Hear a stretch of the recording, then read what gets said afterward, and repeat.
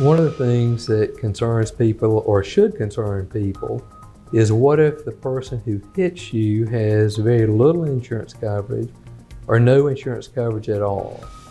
In South Carolina, you hear the term full coverage. So what does full coverage really mean in South Carolina?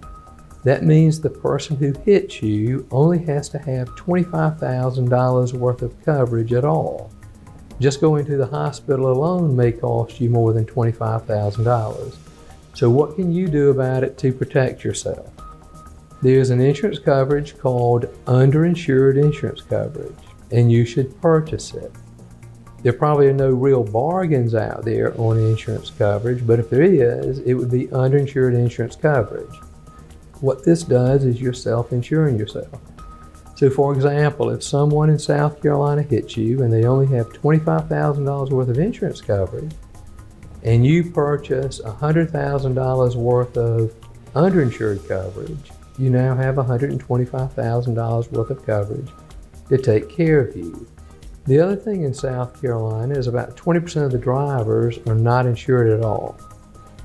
You have to have $25,000 of what is called uninsured insurance coverage on your car. But that's it. Again, just $25,000 worth of coverage, and a hospital bill may run more than that. So again, how do you protect yourself if they have no insurance at all? Purchase additional uninsured insurance coverage.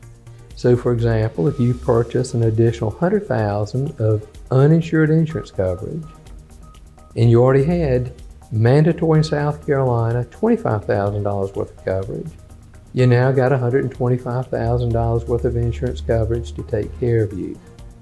Those are things that you need to talk with your insurance carrier or insurance agent about.